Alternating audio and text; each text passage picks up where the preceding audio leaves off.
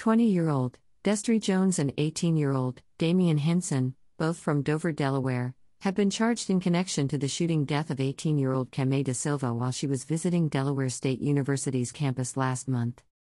A report from 6 ABC Action News said the shooting happened on Delaware State University's campus at around 1:40 a.m. on April 21, 2024. Dover police made the announcement of the arrests of the pair on Monday morning. Both have been charged with murder in the death of De Silva. Police also announced that both men have also been charged with the attempted murder of a 20 and 21-year-old man during a fight shortly before shots were fired.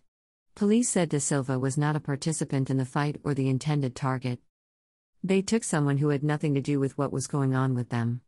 And their senseless choices affected a whole lot of people.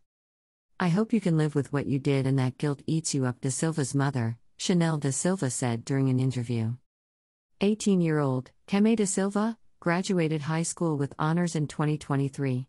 She attended Morgan State University until a mass shooting at the school last October made her want to attend a school closer to home. She was a computer science major at Delaware Technical Community College, and was in the process of transferring to Delaware State, Camay De Silva told 6 ABC Action News.